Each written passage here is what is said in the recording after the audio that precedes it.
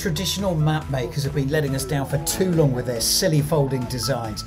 Well, our inspiration comes from a time where the utility of a map was crucial to success.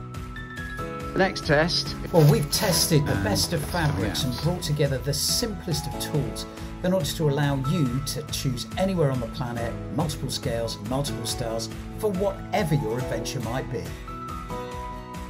Today, maps designed for unlimited adventure are called SplashMaps.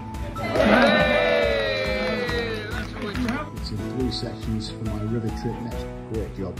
Delighted with it. Very, very versatile maps, can be used in any weather. Which has all the amazing detail that I need to navigate myself. This is now partway through. It's been wet on this Thursday morning.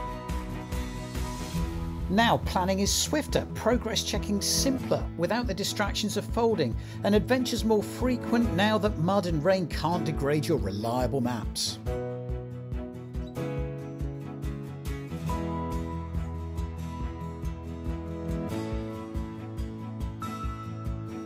And should Admiralty charts really be on paper? Absolutely not.